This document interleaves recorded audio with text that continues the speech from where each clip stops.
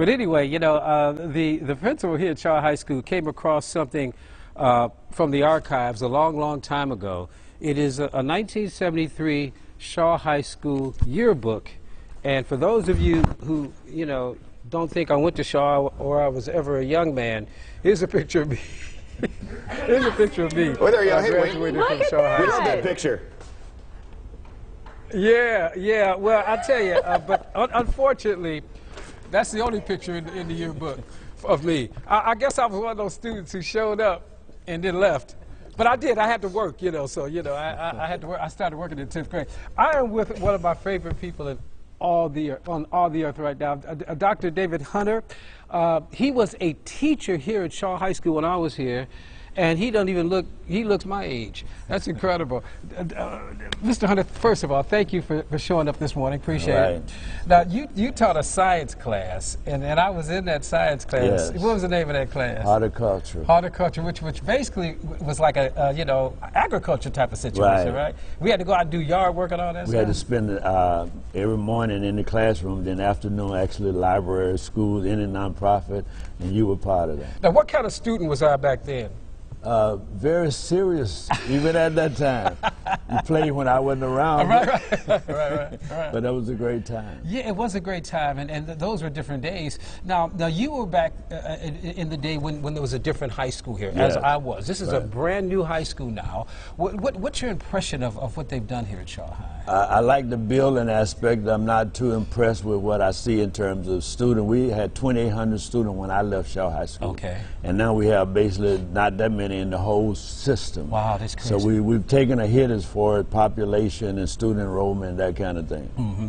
But I tell you what, one thing that's interesting, and we're in the gym now, you were a basketball coach. You were the JV basketball coach at Shaw back then. For 2 years. And some of the great players that you coached. Bruce Coffey. Yes. Cortez Brown. Those are two that stand out. Those are like East Cleveland legends. Right. Another thing about you is, as a teacher, you lived in the neighborhood. Lived in the neighborhood, had a basketball court in the back of my house, and the kids came over for barbecue, play basketball, never had any problem. And you lived on Alder, which is down the way, and I lived on Orinoco. But then you moved into the Forest Hill area, which is a beautiful area. You know, talk about that Forest Hill area. Why the houses are so nice up there? It's strange, Wayne. I drove by when you go up the road there for 10 years or more, never knew anything up there.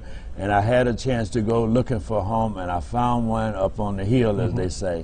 And basically, it was a whole area that I love, and I've been there since 1977, and love it, and like the area. All my neighbors and all, most of them have been there. And believe it or not, we're integrated. A lot of time people give the negative aspect about East Cleveland, but my street is still 50% minority, 50% white. Now, you've been in East Cleveland as a resident for 54 years. You're probably one of the longest residents in this area. I've been here, and I've seen Civic Association, Roselle, Chambers, all of that, and I believe that the city can still come back. Okay, what do you think it's going to take? It's going to take some, number one, the idea that we're not going to annex to Cleveland. That's been so far. And secondly, because people that bought land hoping for that interchange with Cleveland will sell the land, build some houses, and let the areas of Euclid come back to life. Why have you stayed all these years? I stayed because, number one, I still believe in East Cleveland. The sun, the shadow is going down, but I still believe in it. And somewhere along the line, I think East Cleveland can come back. And that's what I'm hearing from a lot of people as I, move about the city. There's still hope that the city can make a resurgence, because when I grew up here, it was a great city. I said earlier, when we moved to East Cleveland, I thought we were rich. Because it's such a nice area back then. It was. I appreciate you, sir. All right. Thank you for everything you've done. All right. And to help in my development.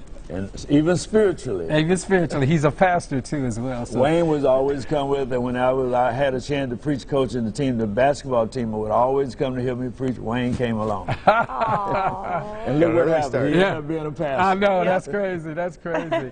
All right. So, hey, you know what? There's a lot of hope here at East Cleveland. There's no doubt about that. So, and because of that hope, as I said earlier, I think the city's going to rise like a phoenix. It just takes direction. That's the name of the game. Absolutely. There you go. Takes leaders. All right. Cool stuff. All right, Wayne, thank you. We'll check back with you.